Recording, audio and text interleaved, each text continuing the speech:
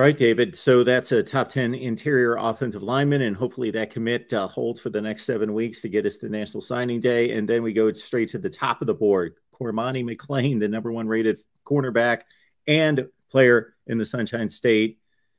He's going to let us know here in a few days.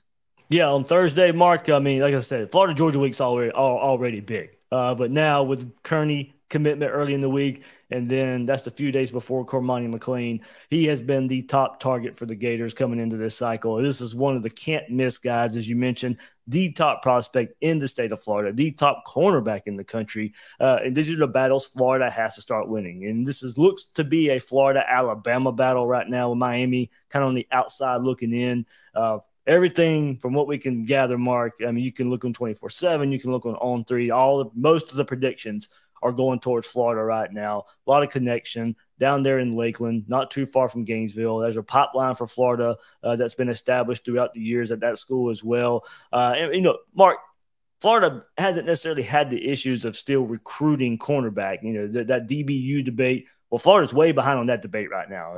You throw in Ohio State, LSU, Florida. Those are the three schools that always come to mind historically when you look at that debate of DBU. But Florida has been nowhere near that in recent years, and not necessarily to do with recruiting. Development hasn't been there. Has it waned a little bit recruiting? Yeah, you've missed these type of guys, and you've let them go to other places. But Florida wants to get back to that. You got Corey Raymond. You hired him from LSU. These are the battles you brought him in to win. He's a good coach. He's a good developer, but you also brought him in to win these type of battles. And when you're going up against the big boys and you want to close that talent gap, Cormani McClain is a must-get for the Gators. And everything looks good as we sit here a couple of days away from his commitment on Thursday for the Gators.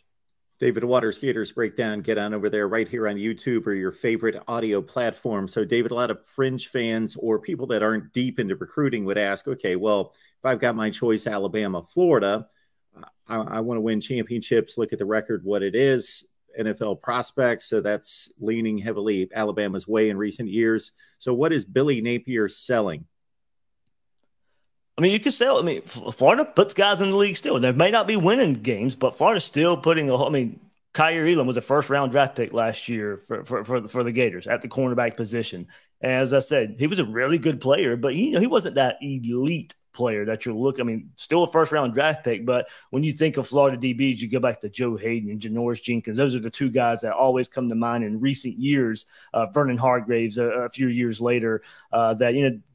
Forget the NFL success of those guys, but you're putting them in the league. It's up to after that to go on and play with. Joe Hayden, Janoris Jenkins still playing. Joe Hayden just retired, had a really long NFL career there. So you still have the reputation of putting guys in the league. So that still goes a long way for Florida. But for Billy Napier, you can sell that. Corey Raymond, you go back and look at all the DBs that he's put in the NFL and developed at LSU. His first year at Florida now. I mean, you can always fall back on that. Florida's always going to be able to get talent, Mark, there. It's just now it's selling to these top in-state guys that, hey, you can be – I think Florida's got 22 commitments right now. 17 are from the state of Florida.